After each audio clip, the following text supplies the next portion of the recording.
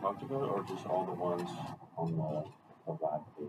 All the ones on the lab page. There's some additional calculations I didn't talk about on the lab page, in particular the Hess's law calculations. Yeah, so for the calorimetry, you're just going to be submitting the report form that's in the lab manual. For the sulfate, you'll be turning in the formal report, that one. If you want, you could turn in a rough draft or show me a rough draft next week. I can point you in the right direction for that. Also, if your partner dropped or if you want to work with somebody for the report, you can do that. Just pick the better data set.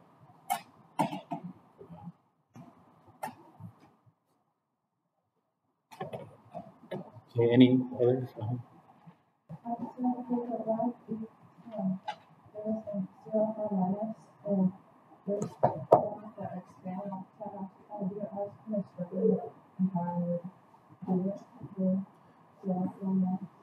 What is it? ClO4 minus?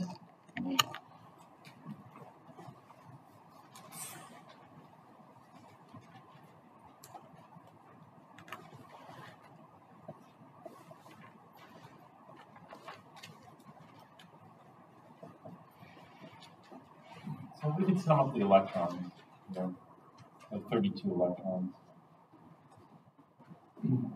And then we'll just put chlorine in the center.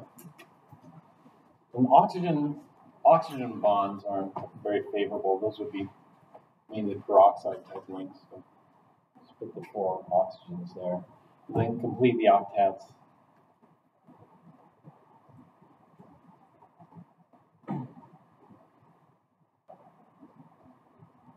Like that. Well, let's take a look. The next thing we do is the formal charges. What are the formal charges?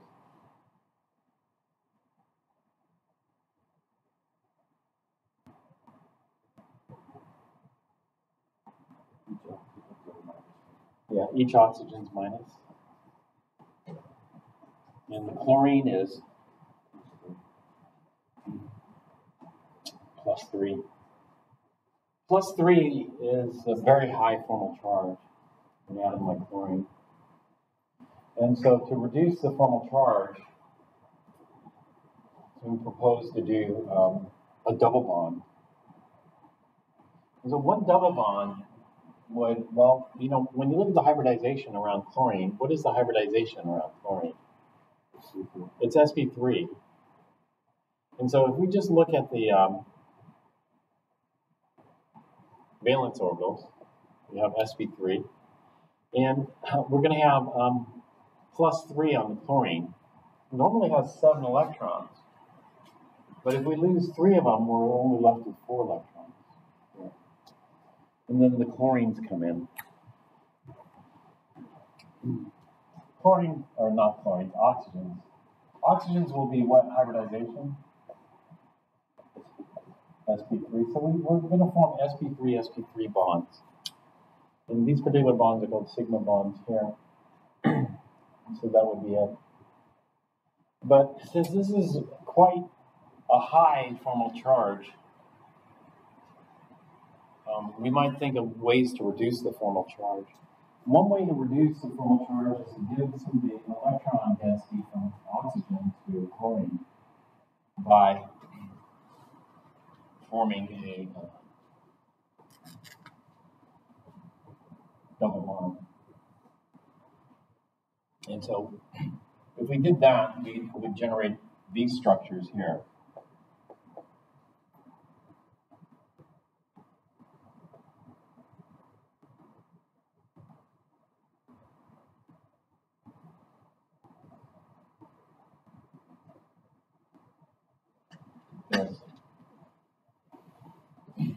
This oxygen is going to have a formal charge of, and these will be the same as minus. But the chlorine now is going to be +2.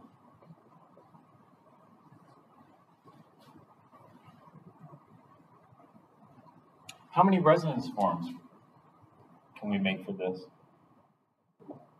Yeah, altogether 4. And so plus 3 more resonance forms.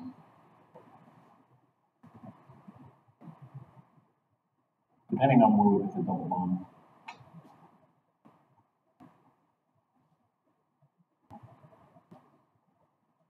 But what's going to happen with the bonding? So if we just look at the valence, we're going to have sp3.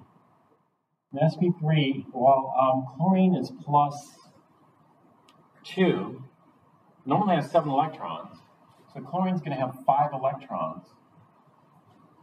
But I don't see any pairs on chlorine. So where do I put the 5th electron?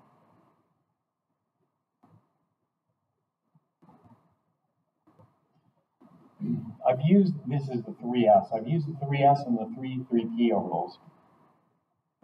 And so where can I put the extra electron? Well, I can put it in the 4s. Should I put it in the 4s? No, I shouldn't put it in the 4s. Instead, I should put it in the 3d.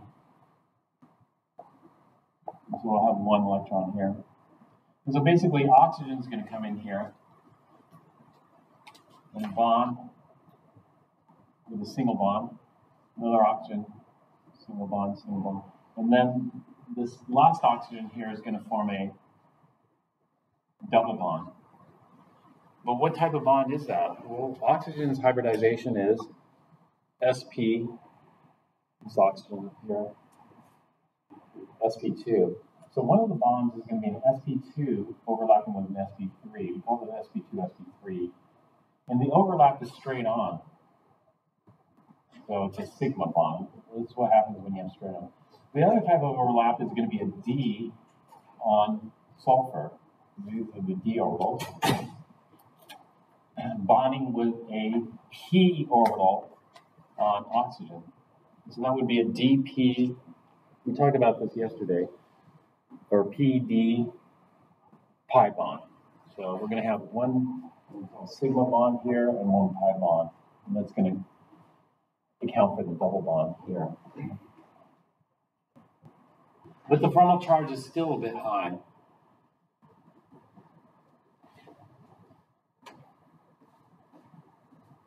So alternately, what we can do is we can try this.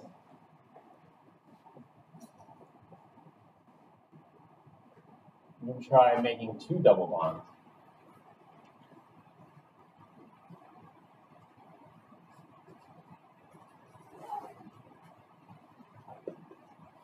And that's going to drop the chlorine's formal charge from +2 to +1.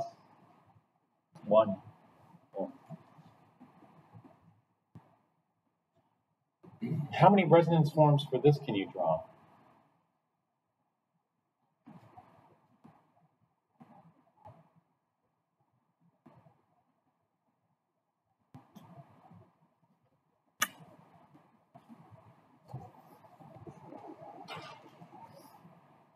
So what we do when we try to figure out resonance forms is we pin the atoms down. And then what I do is I leave one of the double bonds fixed and then move this one. So if I leave this one, I'm going to have top right is 1 resonance form, top bottom, and top left. And so top right, top bottom, top left is going to be 3. And then what? Okay, let's leave this one here. Well, I already did top right, but I'll do right left, right bottom. It's 5. And then maybe I'll do this one down here. Well, I already did right left, so what I'm going to do is I'm going to do bottom left. That's 6. So 6 resonance forms we could draw for this, giving us all the variations.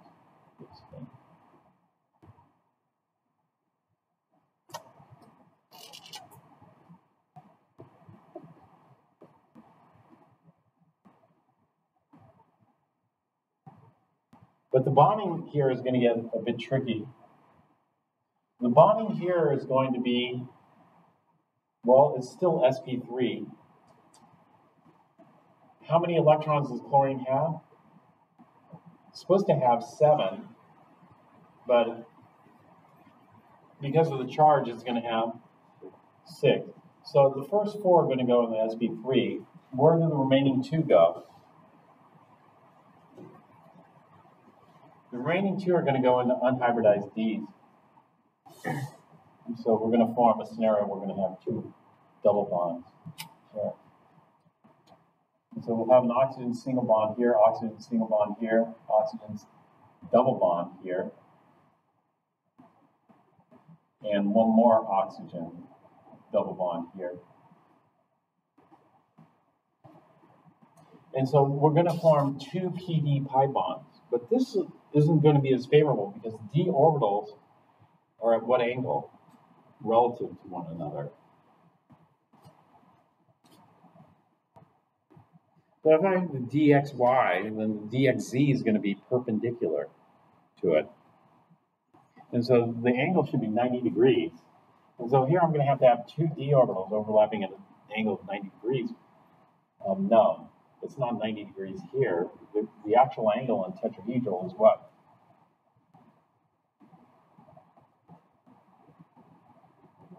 (109). And so at 109, there's going to be some strain. We aren't going to get good overlap. Good overlap is like this. You know, this is why I had some of you guys redraw it.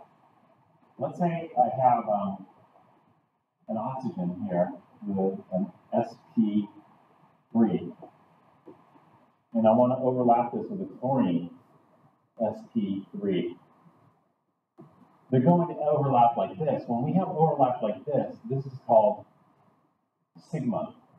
Because if I look at the internuclear axis and draw a line through the internuclear axis, the overlap is occurring within the internuclear axis. And so this would be an sp3 sigma bond. But the one that's double bonding is going to be a little bit different. The one that's double bonding is going to be an sp2. And so we don't want to draw a double bond like this. You know, normally when we draw a bond, it's a straight line. You know, this would be the bond. If I drew an oxygen-chlorine bond, should I draw a kink like that to show that the electron density goes up and then it goes down? No, we don't draw bonds like kinks like this. And so this is what we call poor orbital overlap. We like good orbital overlap like that. When we introduce a double bond, like here, we'll have a different type of overlap. So chlorine, that chlorine is still going to be sp3. So we're going to have sp3, but now the oxygen is going to be sp2. sp2. And so this would be a sigma bond where the overlap is within the internuclear axis. Let's get overlap there. But then we're going to take an unhybridized d orbital, like this, and an unhybridized p orbital, like this. And then we're going to have overlap this way. And so it's going to overlap these 2 lobes here and these 2 lobes, and that's going to create one pd pi bond.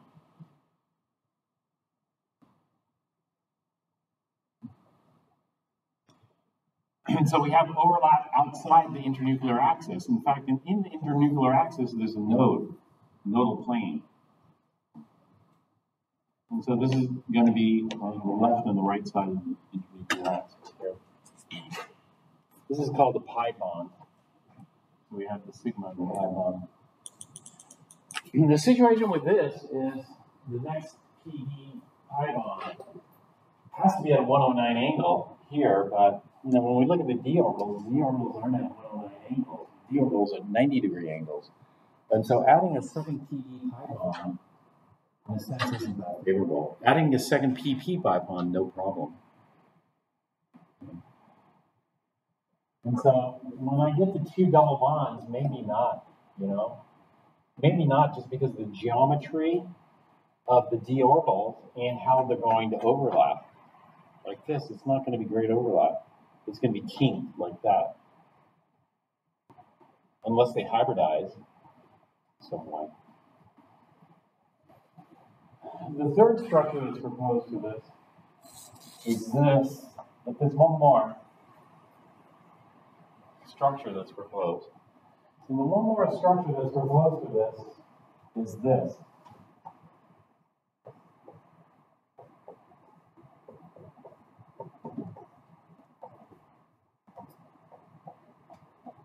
The appeal of this structure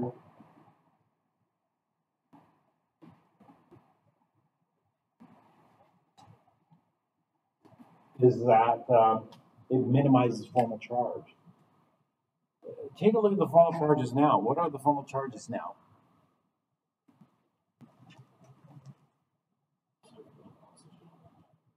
They're all zero. Since this is perchlorate, there's got to be some residual charge here to make it an anide. And we can't minimize that formal charge. There's got to be a charge.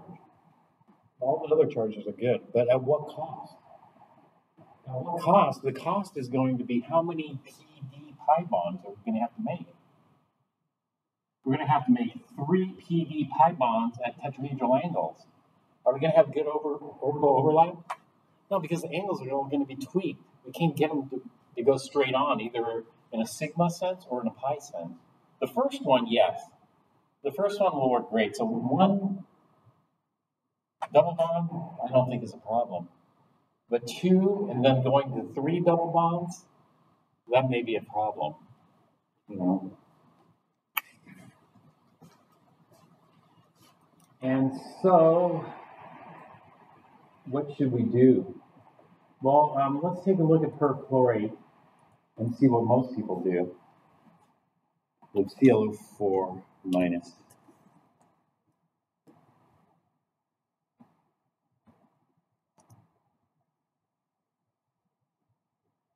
What did most people do?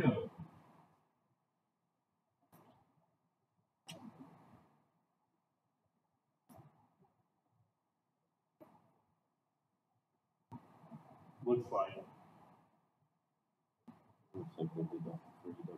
Yeah, it looks like they went all out and did 3 double bonds. That's what it looks like, doesn't it? And then we're going to have resonance forms from this. How many resonance forms are we going to have? Let's try to count them.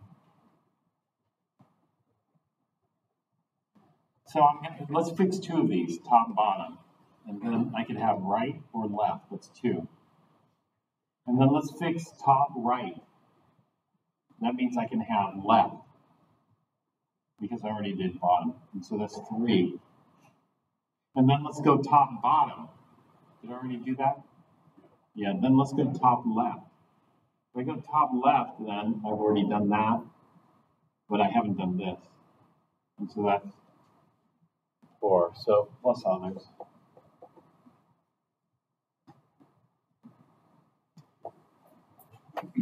The reality is it's going to be kind of hard, so the compromise might be somewhere in between. So usually what's done is this. What's done is a hybrid of all the structures.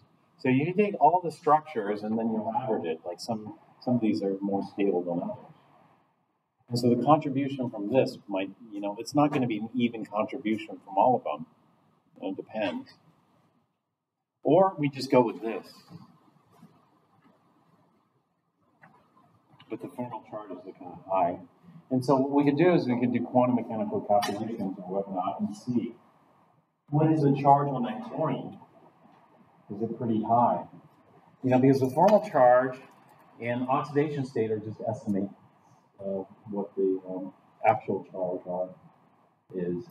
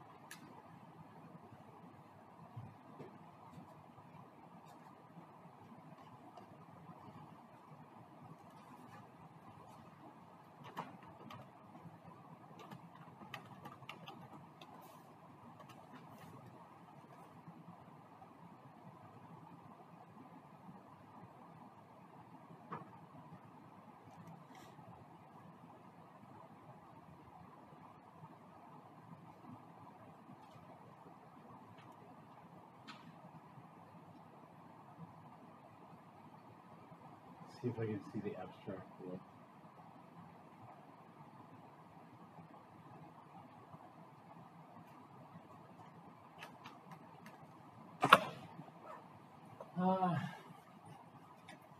Now these are quantum mechanical calculations.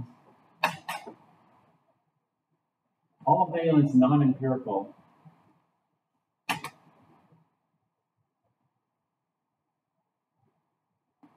This is not a very good abstract. It doesn't tell me in the paper.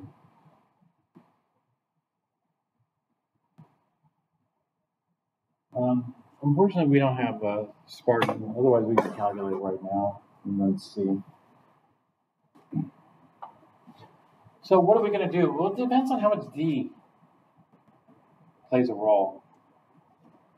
But what we're doing is we're doing minimal D contribution, or no D contribution. And so what we'll do is we'll just stop here with the octet and high formal charges.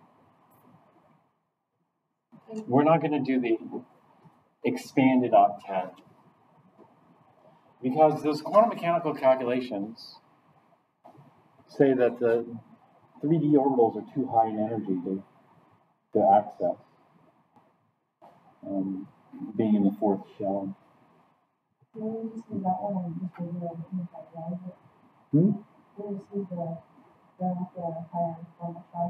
Yeah, right. We're just going to maintain the octet. But the formal charges are quite high,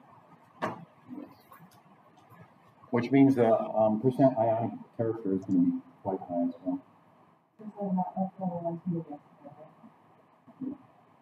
The ones we did yesterday had more things bonded to it. This only has 4 things bonded to it. So, if I had 5 things bonded to it, then that's what we call an expanded octet. This is called using DP pi bonding, and it's an expanded octet if we can access the d orbitals to make the pi bond. Right?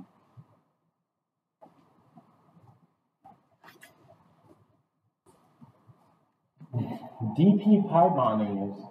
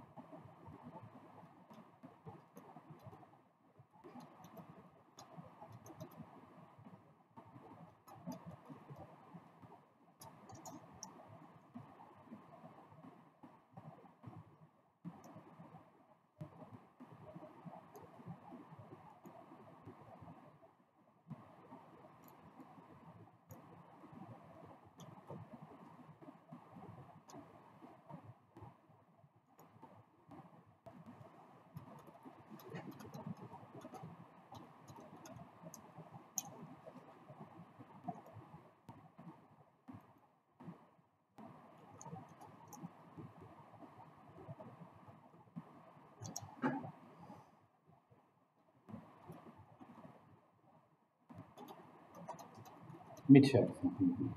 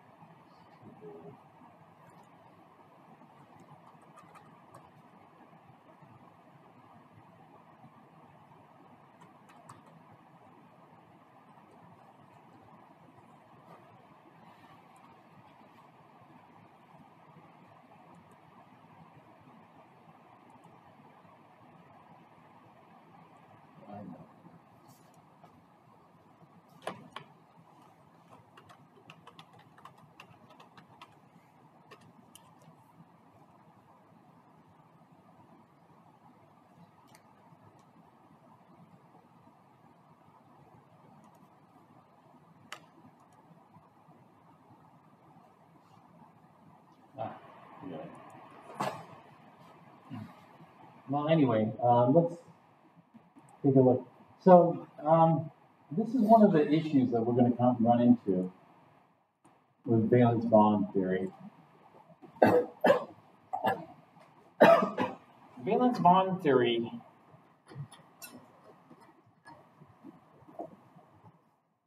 has some failures.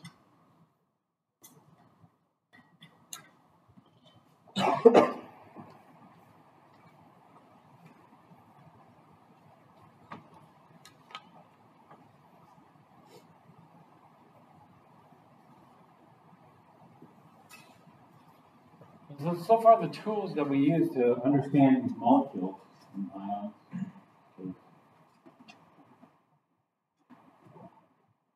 Lewis theory. What do we use? Lewis theory being Lewis structures. Let's talk about this one.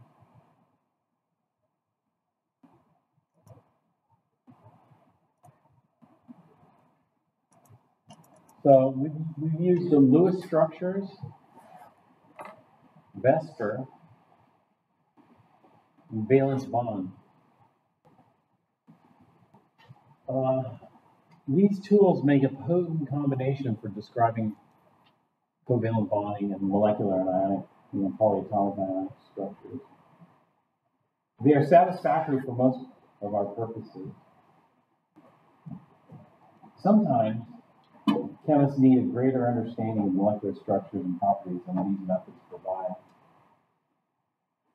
And so valence bond is based on quantum mechanics, but there's actually a more rigorous approach.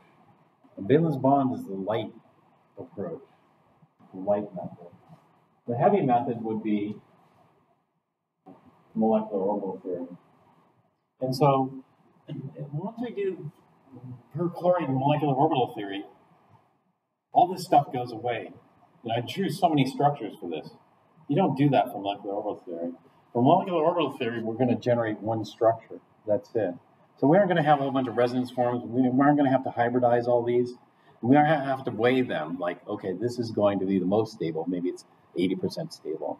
This one's the least stable. Maybe it's 5% contributor. And we make some kind of weighted hybrid average. Now, what gets spit out in MO theory is just the one structure, the optimized structure. And so this is a lot of work. But it isn't really a lot of work. This is a lot of work on pencil and paper. And so the great thing about valence bond theory is you don't need math. You don't have to do any calculations. Okay, once we get into MO theory, even though we're just generating one structure, we need a lot of math for that. In fact, the math is too much. We have to use computers to do it.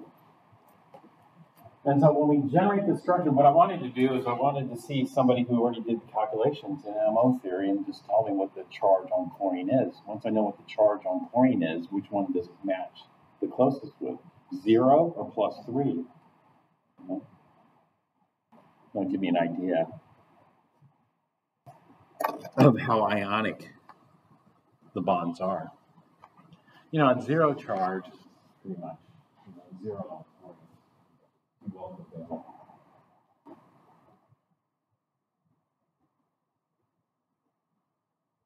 And so this is one of the shortcomings of valence bond. But there are more shortcomings for valence bond theory as well. One of those is this. It's not really a big shortcoming. I mean, we overcome it using hybrids, but it's delocalized electrons.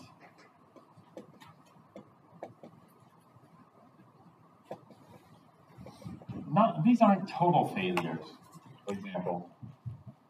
The valence bond theory and Lewis structures and Vesper give us what are called the localized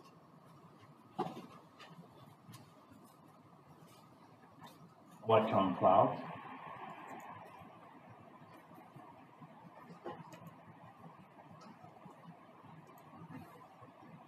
Let's take a look at a molecule here.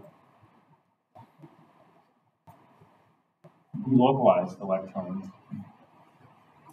So an example of this would be benzene. Benzene has the formula C6H6.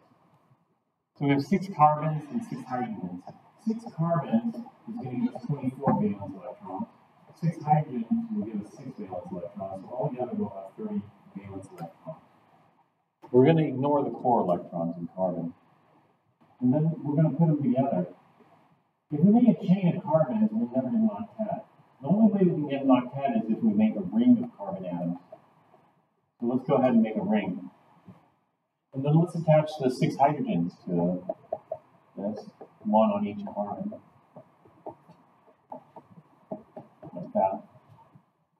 And then let's count how many electrons I've used so far. So 2, 4, 6, 8, 10, 12, 14, 16, 18, 20, 22, 24. 24 electrons. That means there's 6 electrons left over. So 6 electrons left over should go to the terminal atoms, but the terminal atoms don't want any more electrons here. The terminal atoms are hydrogen. Usually the terminal atoms are most electronegative. In this case, if the terminal atoms don't want it, then we have to put them on the central atoms. And so we have 6 of them. So let's spread out the 6 like this. Okay, how does that look to you? It looks bad. I have an octet on this carbon, but do I have an octet on this carbon? No. What's the formal charge on this carbon? +1. The formal charge on this carbon? -. And so one carbon ends up taking an electron from another carbon. Is that stable? No. So what we're going to do is we're going to get rid of the lone pairs, and we're going to make double bonds here. If we make double bonds here, that's going to give us octets. Do we have octets on all the carbons now? Let's see.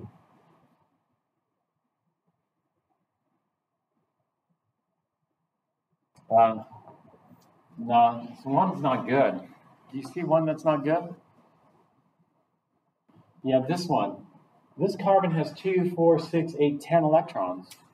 So I'm going to fill up the valence shell. Where should I put the extra electrons? I know where we can put the extra electrons. So carbon is 2.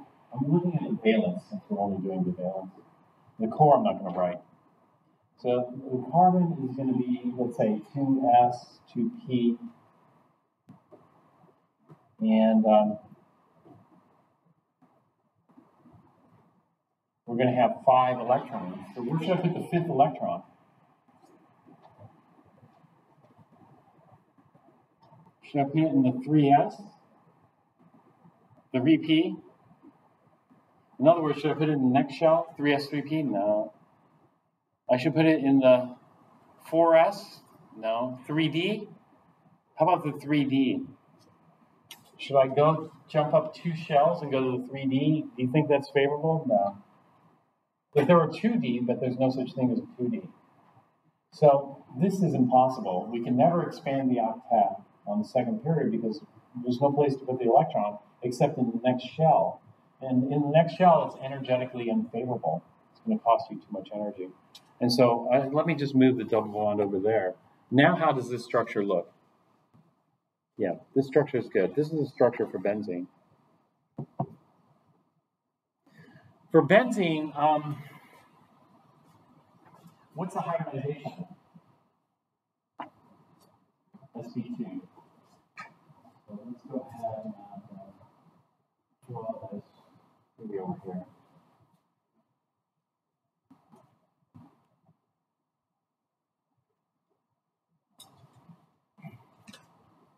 So I'm just going to draw the orbitals. So one sp2 here. This sp2 is going to be bonded to a hydrogen 1s. And this hydrogen 1s is very small. Mine is over-exaggerated. It's too big. And then we're going to have another sp2 here. And another sp2 here. This sp2 is going to be bonded to a carbon down here. And this carbon down here is going to be sp2 also.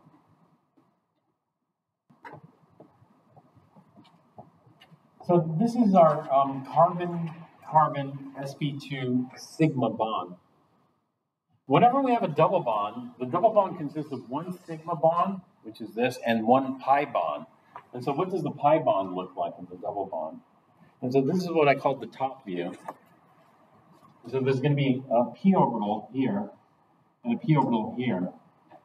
And so the second bond in the double bond is going to consist of a pp pi. And so we'll have an electron here and an electron here, so we're going to have that. We can also put this into a side view so that we can see the overlap.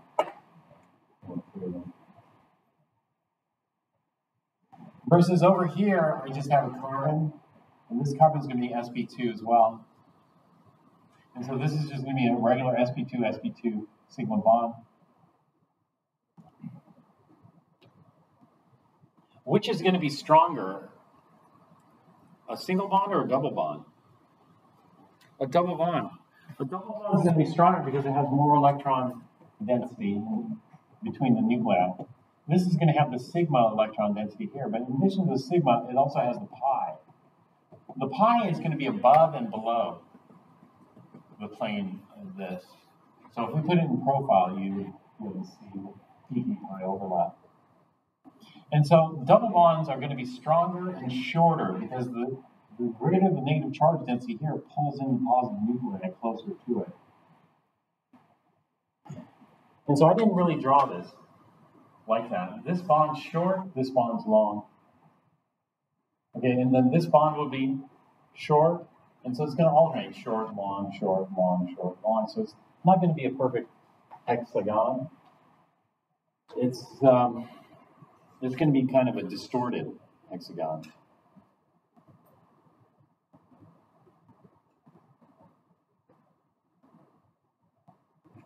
And so we can continue this structure here. So we'll have another sp2. We'll have this sp2 out here. This one's going to bond to a hydrogen S. Then we'll have another sp2 here.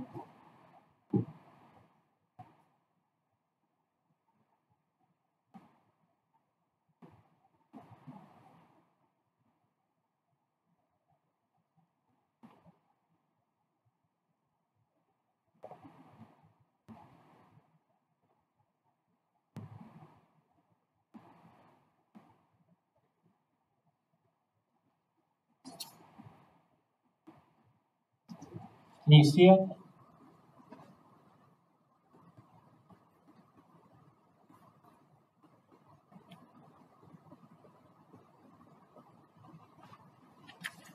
So we have a bunch of sp2 sigma bonds.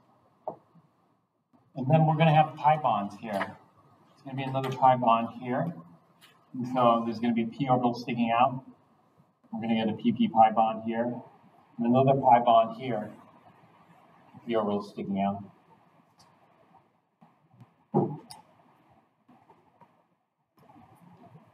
So this is the top view. If I drew the side view and take a look at the p orbitals,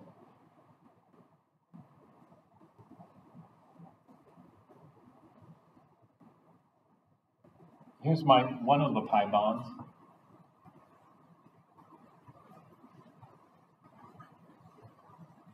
Here's another of the pi bonds.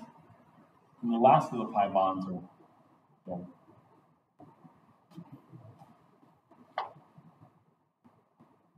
That'll be it.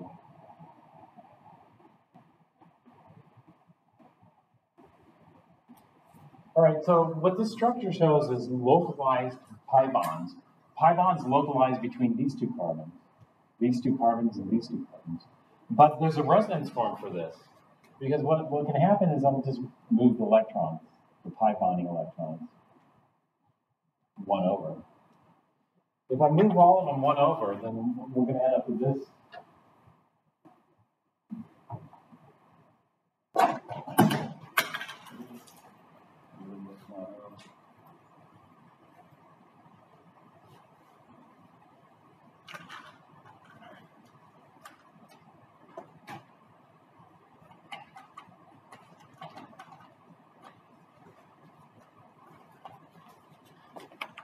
What it's going to generate is the resonance structure for this. The resonance structure is just drawing the double bonds in the alternate side. So here, here, here.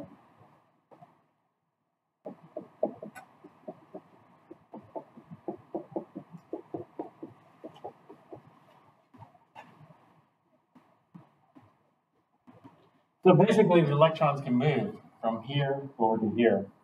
If you look at how the p orbitals are aligned, do you see, rather than linking these two p orbitals, we link these two. They're still right next to each other. And so we end up with that.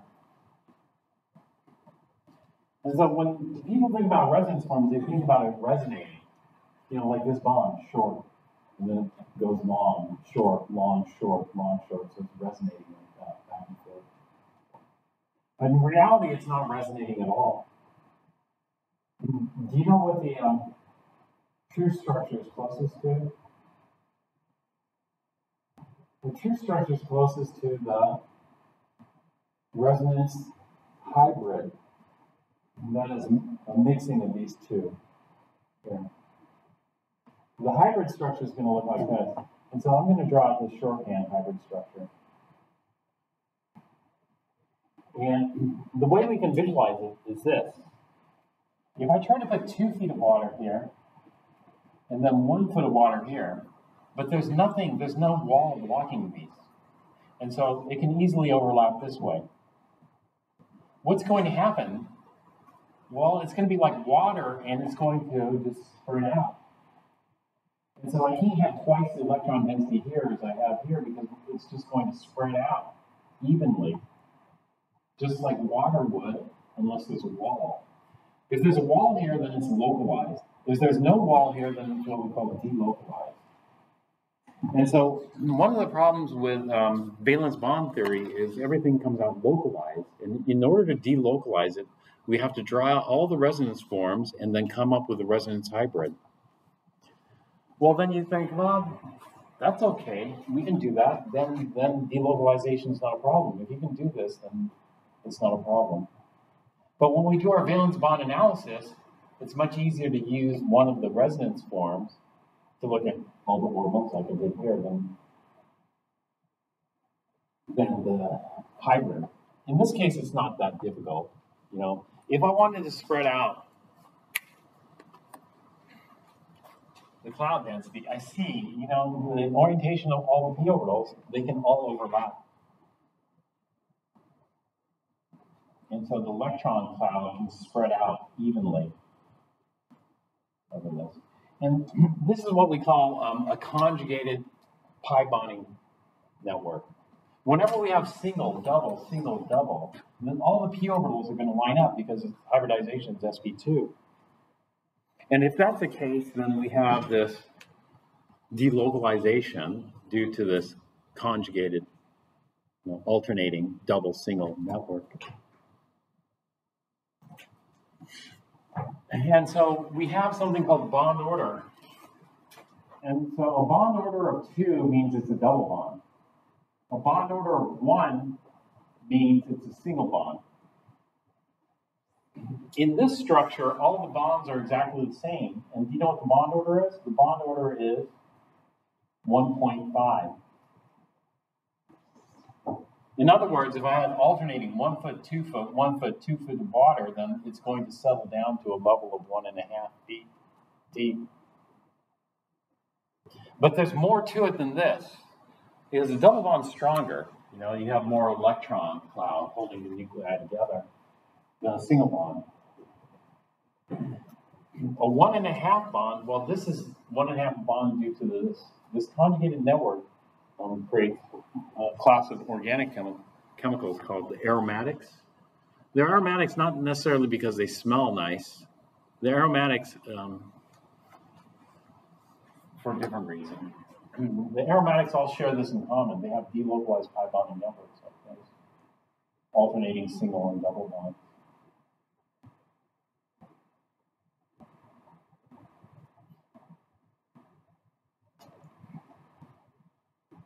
So when we have that, we have an additional stability. It's this, you know, aromatic stability which makes the bond stronger than a 1.5 bond. And so because of this delocalization, you get bonds that are stronger than expected overall. Now, double bond's still stronger, but, you know, it's not even. And so when we look at the actual structure of benzene, it's going to look like this. Actually, do you know where this picture came from for benzene? This was from MO theory and quantum mechanics. And so when you do MO theory on benzene, it automatically spits out this structure. It doesn't spit out these two structures. Yeah. And so this is why we call this one of the failures, maybe. It's not so serious. Now, can you see where the double bond is? Well, we can't really see the carbons. The carbons are under here. So what they did was they put this translucent. This is solid. But now we can see where the carbon atoms are.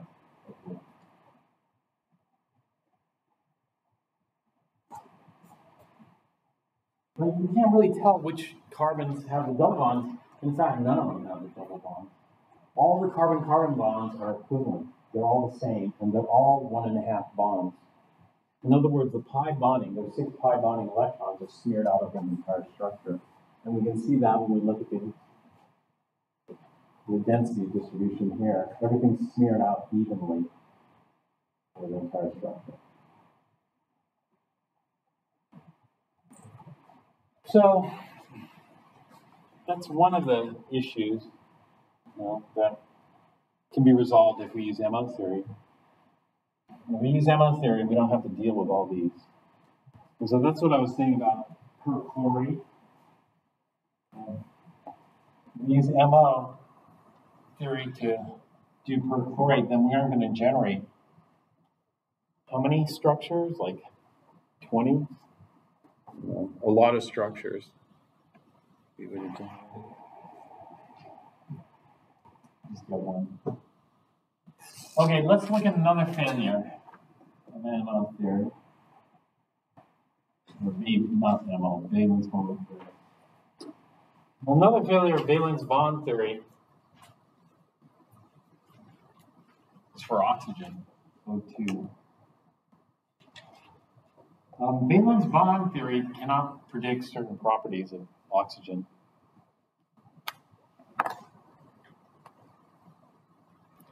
Maybe we should just get rid of Valen's bond.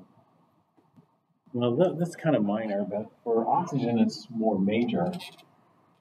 And so the first thing when we do Valen's bond theory is we need to know what the structure is. So we draw out the Lewis structure. And the reason we need to draw out the Lewis structure is because we need to determine what the hybridization is. What is the hybridization on oxygen? It's sp2.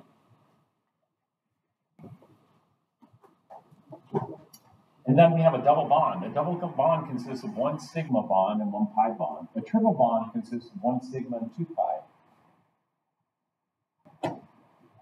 And so let's take a look at this double bond here. It's sp2 hybridized. And so I'm going to have an sp2 sigma bond between the two oxygens.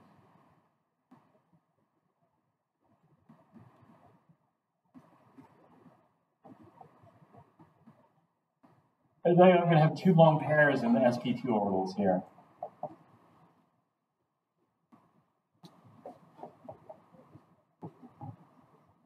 So let's go up.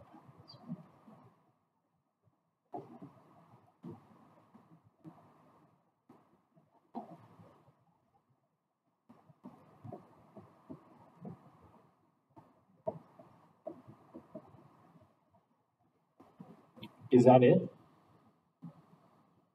No, that's not it.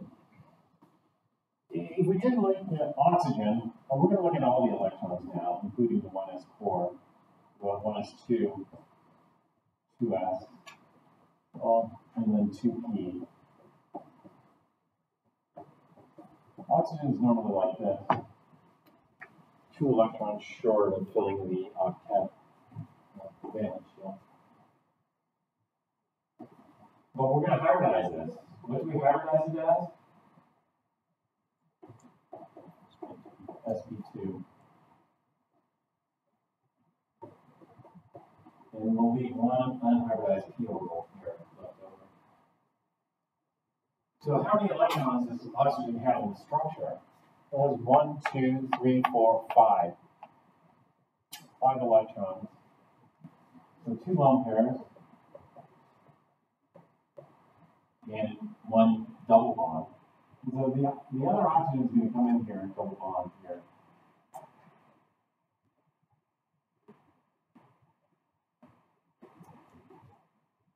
And it's going to be forming an sp2 sigma and a pp pi. Where's the pp pi bond here?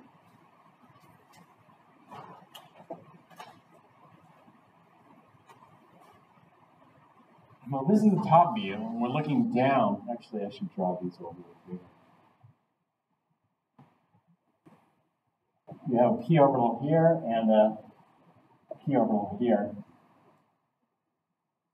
And so we're going to end up with pp pi bond here.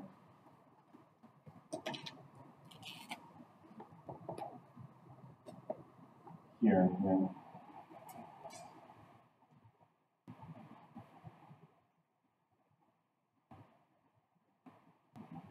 And so that would be over here.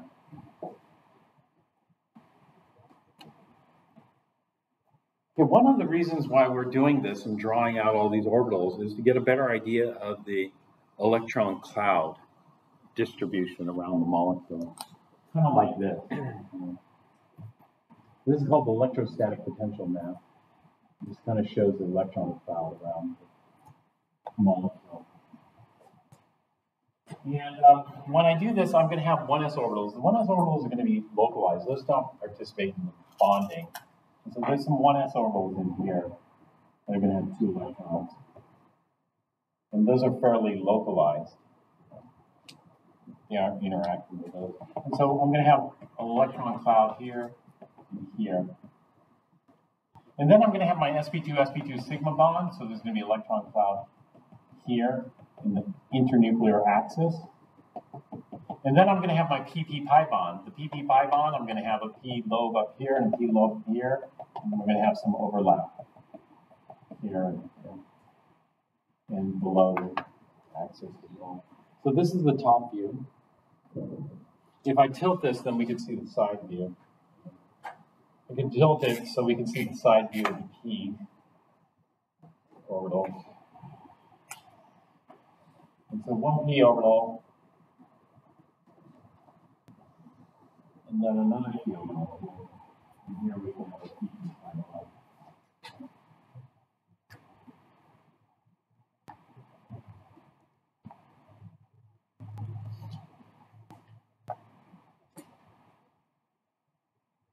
All right, so I'm going to get an idea of how the electron cloud is distributed in the molecule.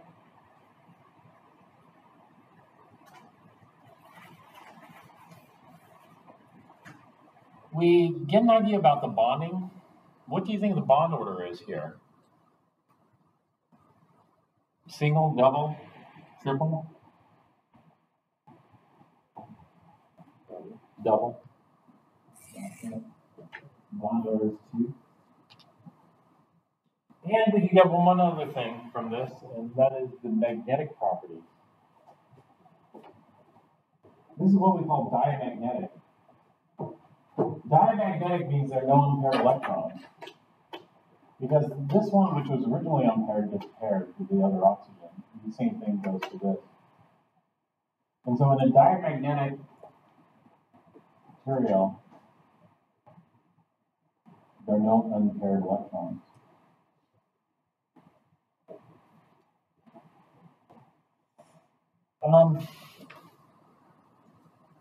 So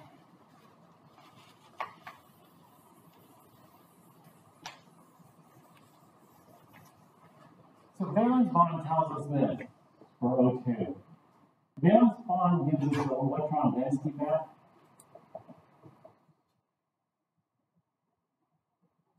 Electron density map, which is close to MO.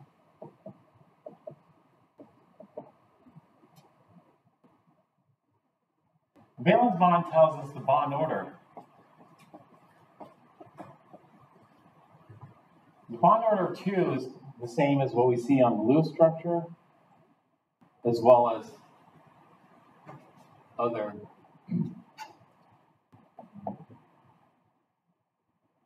ways of depicting the molecule, such as this. And we have our sp2 overlap and our pp overlap here.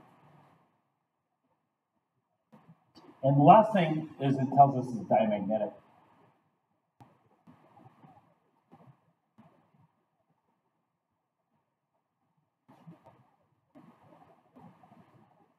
Whatever a theory does, it has to match with experiment. So this is okay. This is okay, but this is not okay. Okay. It turns out oxygen is not diamagnetic. Oxygen is paramagnetic. Now, paramagnetic materials behave a lot differently in the presence of a magnet. Paramagnetic materials are attracted to magnets. Diamagnetic materials are repelled. So here's a short video.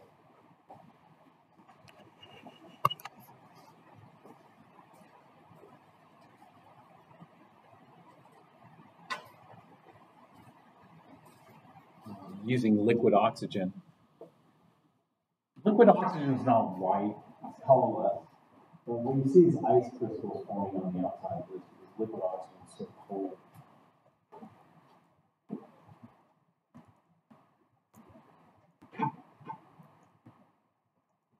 Molecule acts like a tiny magnet when it's exposed to a magnetic field. This effect is known as diamagnetism. That's just a fancy way of saying that each of the nitrogen molecules is repelled by the magnet's magnetic field. So, when I pour the liquid nitrogen past the magnet's pole, it doesn't look like anything special happens. The nitrogen just falls past the magnet. That's because the diamagnetic effect is very weak, so we don't normally observe it. All materials are at least slightly diamagnetic, but because the effect is so tiny, we don't normally notice it. Just like nitrogen, oxygen isn't only magnetic. And just like nitrogen, each molecule of oxygen behaves like a tiny magnet when it's exposed to a magnet's magnetic field. Oxygen behaves differently than nitrogen does. The way oxygen behaves is called paramagnetism. That's a fancy way of saying that each molecule of oxygen is attracted to a magnet's magnetic field. So, when I pour the liquid oxygen between the poles of the magnet, it sticks. And you can even make a little bridge out of liquid oxygen that will stay there until the oxygen finally boils away.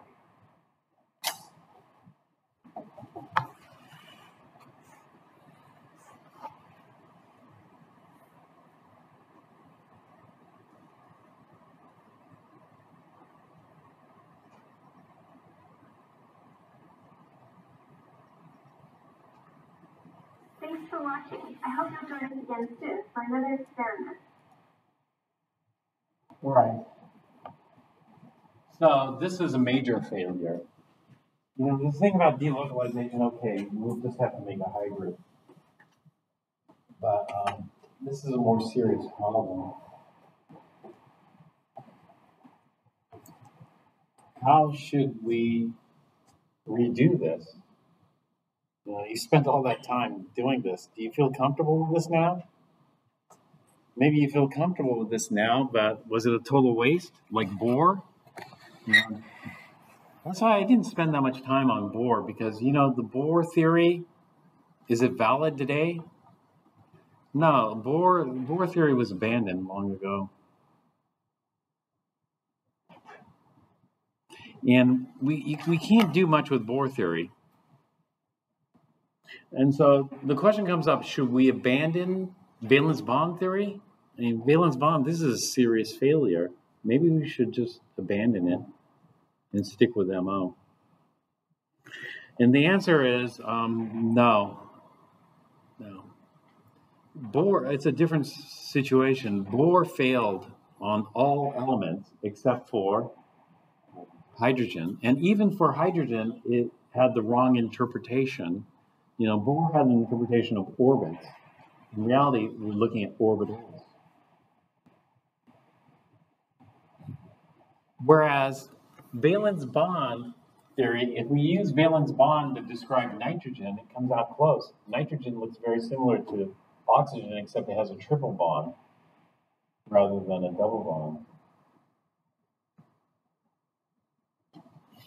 And so the picture for nitrogen looks okay.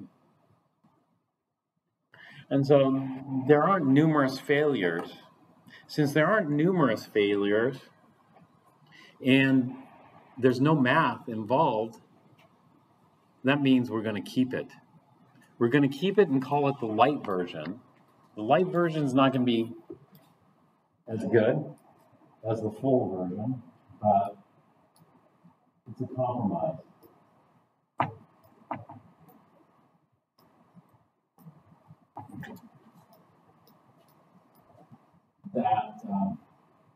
That will do because it just makes life much easier.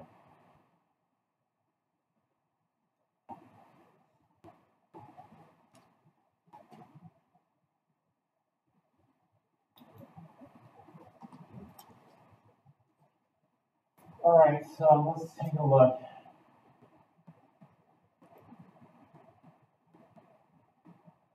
Nitrogen has a triple bond, and we can describe that quite nicely using valence bond theory.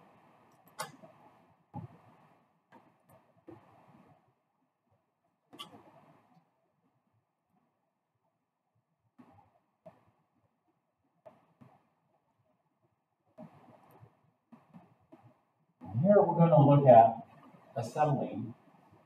Acetylene has a triple bond as well. Nitrogen is going to be a little bit different because it doesn't have hydrogens attached to it. This is N2, but acetylene does. And so if I have a triple bond, how many sigma bonds do I have? I have 1 sigma and 2 pi.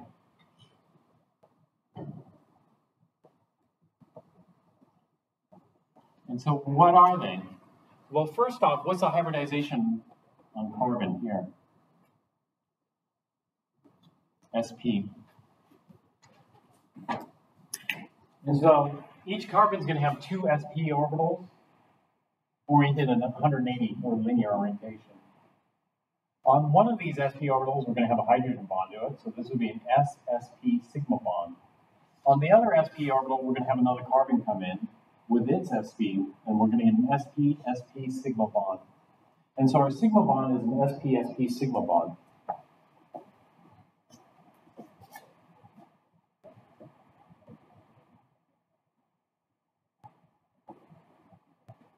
What are our pi bonds?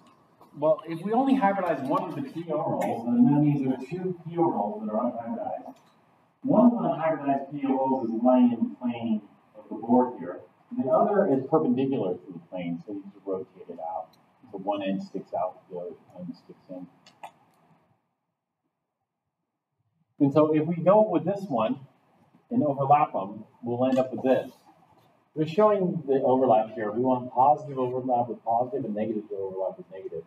And that would be good overlap. And so they're just showing you the phase of the wave. But here we have 1 pp pi bond showing the overlap here. Okay, and then perpendicular to this, we're going to have another pp pi bond. And what they did with the second pp pi bond is they drew it in mesh. And then we'll just overlap them on the same molecule here. And so you can see the solid one, which is overlap above and below. And you can see the mesh one. It's hard to see the mesh one. The mesh one would have overlap sticking out and then overlap sticking in. And so those would be our 2 pi bonds and a triple bond.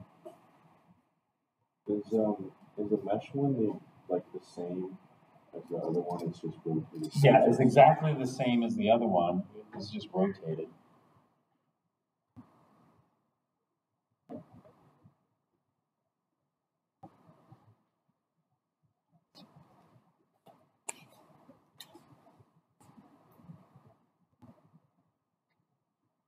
So when we look at the properties of acetylene, or F-fine, it's very similar. F-fine is diamagnetic, and when we look at the electron cloud density, it's similar to this. That is, if we look at the electrostatic potential map, and we can see how the shape of this looks similar. And so for something like acetylene, it's not so bad using.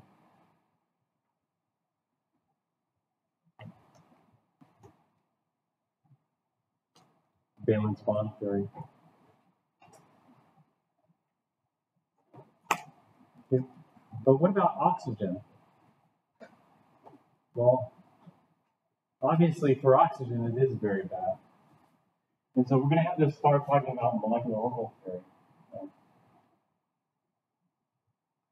Molecular orbital theory, there are other failures. You know, I'm having you draw energy level diagrams. I had you draw the energy level diagram for carbon here. We have the 1s. And then we hybridize this sp, so it's going to be 2sp here. And we have 2 unhybridized p, like this. And then we'll have 1 carbon come in and form a double bond here. And another carbon come in and form a double bond here. And fill up all the orbitals. So acetylene should be diamagnetic, although I can compare. But there's one other thing, you know, we can excite electrons. If I excite the electron from an sp to, let's say, a p or an s orbital of higher energy, I should be able to generate the spectrum of that. And so even though we draw an energy level diagram, we don't actually put energies here. We don't put the delta E's either. Because in valence bond, we aren't going to get accurate energy values here. And so in valence bond, we cannot predict the spectrum of the molecule. In MO, we can predict the spectrum of the molecule. And so that's another failure for valence bond. But MO is just a lot more work. And therefore,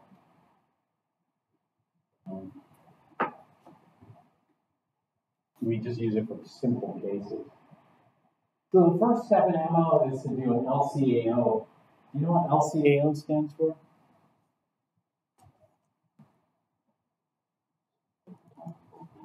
Yeah.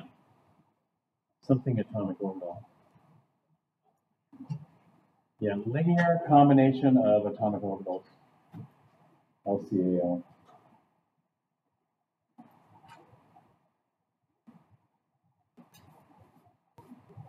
Let's do something simple first. When we do an LCAO, there are 2 ways of adding. Okay.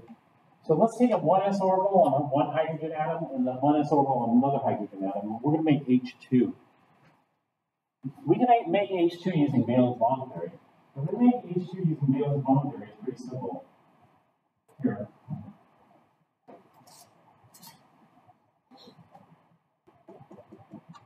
H2. We have a 1s orbital on one hydrogen and a 1s orbital on another hydrogen. And what we're going to do is we're going to bring these together closer and closer. As we bring them together, we can monitor the energy. You know, if they're infinitely far apart, then they're going to have the highest energy.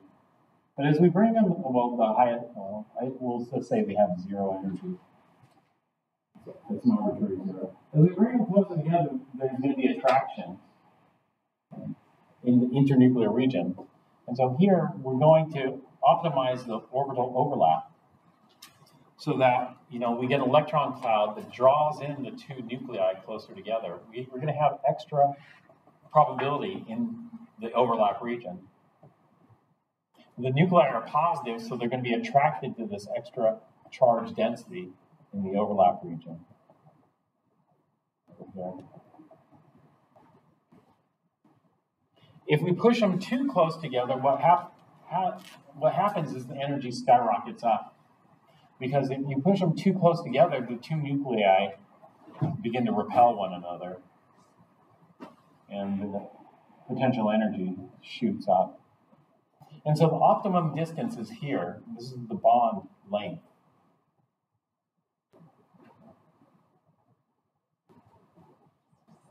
For H2. And so far this is pretty good. 1s overlapping with 1s.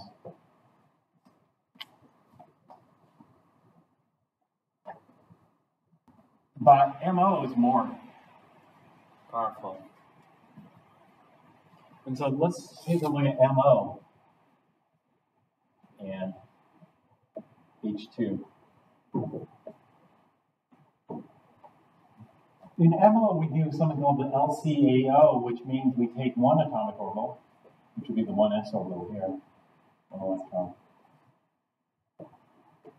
and another atomic orbital, which would be 1s on a different hydrogen, let's say here, and overlap them. So we're going to bring these two orbitals together. But we aren't going to overlap them. What we're going to do is we're going to take them and mix them. The way we can mix it is this. Let's say this is positive amplitude and positive amplitude. If I mix positive and positive amplitude, I'm going to get positive, right? Yeah. And I'm getting a good probability that electrons will be found in this internuclear region. And so the first LCAO is I'm going to mix positive and positive. And this is going to generate a new orbital called the sigma 1s orbital. The sigma 1s orbital looks like this. Even though it's big, it can only hold 2 electrons.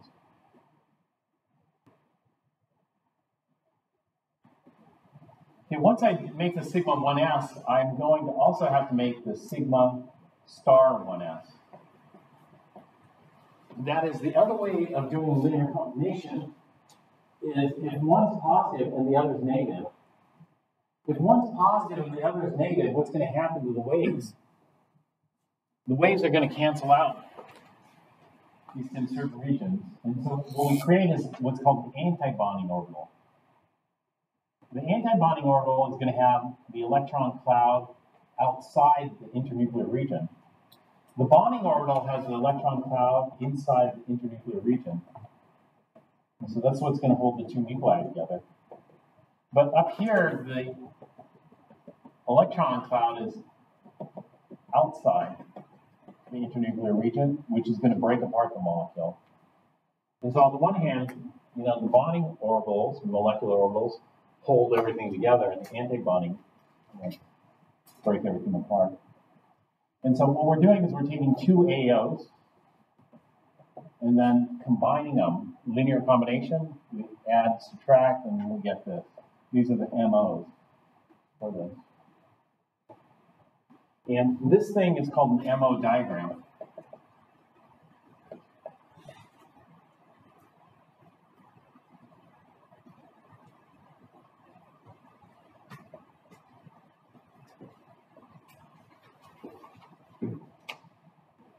So if we're going to make H2, then what I do is I'm going to combine this valence electron and that valence electron. And H2 is going to have a total of 2 valence electrons. And I fill this according to Aufbau, fill the lowest energy first. According to Pauli, max of 2 electrons with opposing spin. According to Huns, if there are more. Okay, so my picture of hydrogen looks like this. I have a sigma 1s molecular orbital. And so what I'm doing is I'm going to replace all the atomic orbitals with molecular orbitals, at least in the valence shell. The sigma 1s orbital is going to show that there's going to be pretty good probability that the electron is going to be between the 2 nuclei here.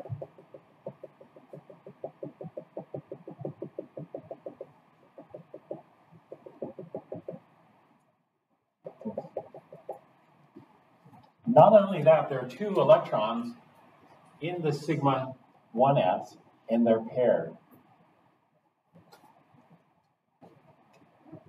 So what I can get is I can get the electron density map.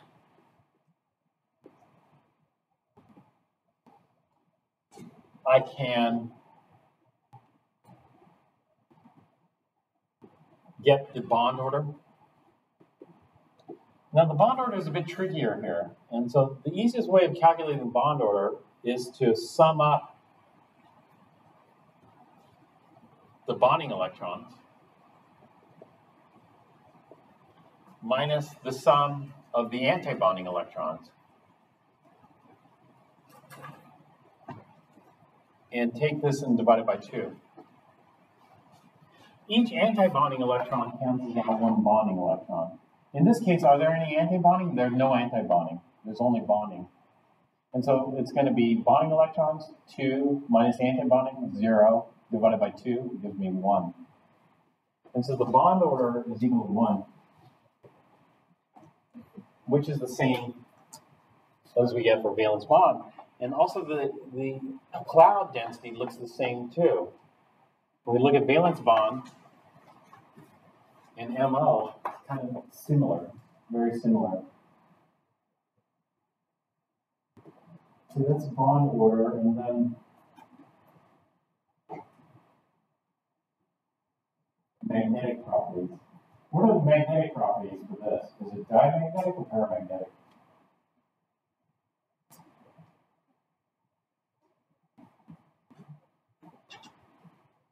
This is diamagnetic. There are no unpaired electrons.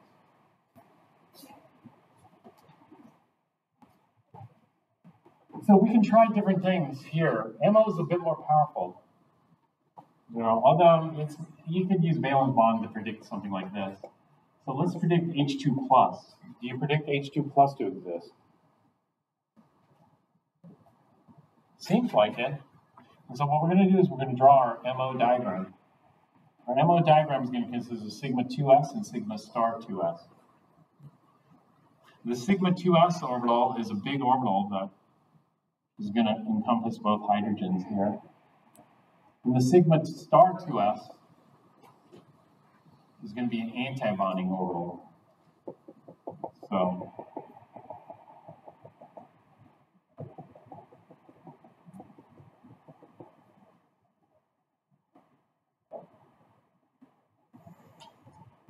So H2 plus is going to have 3 electrons total.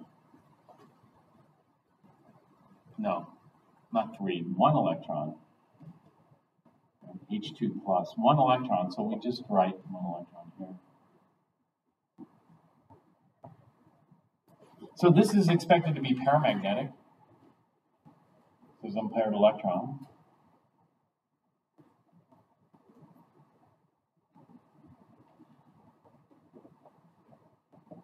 Its bond order, what do you calculate?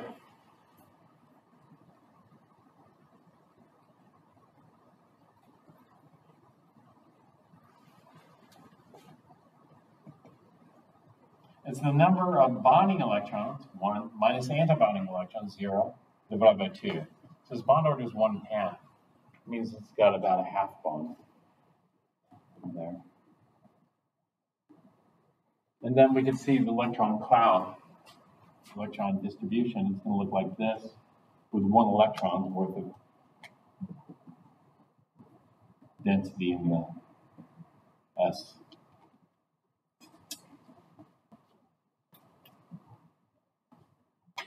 All right, this is for the first row, the first shell. What do we do with the second shell? The second shell is going to get a bit more complicated. And so let's take a look at the second shell now.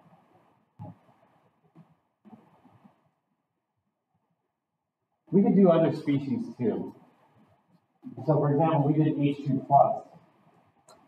You may omit the atomic orbitals, but sometimes writing the atomic orbitals here is helpful for centering this.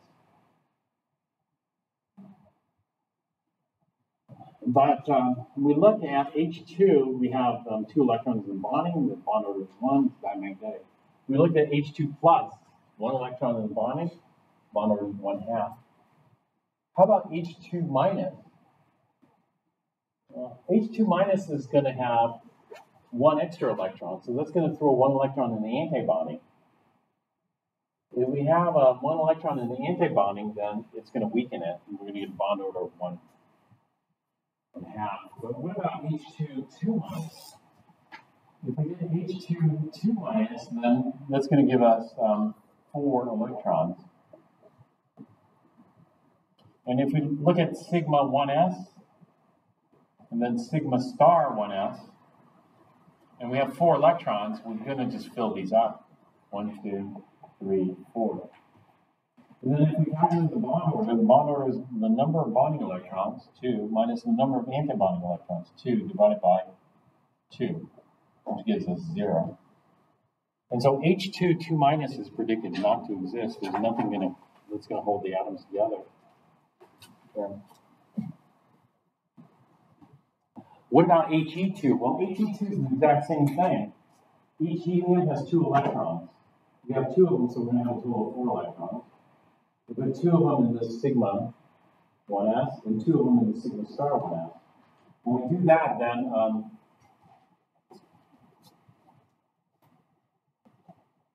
they cancel each other out.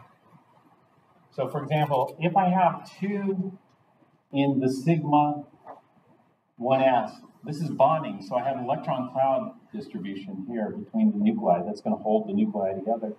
This electron cloud density here.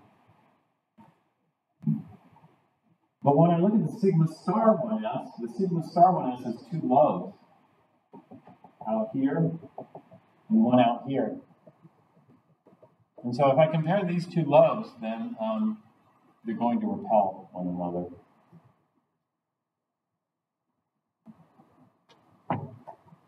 And so the anti-bonding cancels out the bonding in this particular case. Let's see here. The anti-bonding cancels out the bonding. And so the way we describe a bond in MO is different than the way we describe it in valence bond. The way we describe a bond in valence bond is the overlap of atomic orbitals creates a higher charge density between the nuclei, whether directly along the internuclear axis, sigma, or above and below the internuclear axis, pi. Nonetheless, you have that.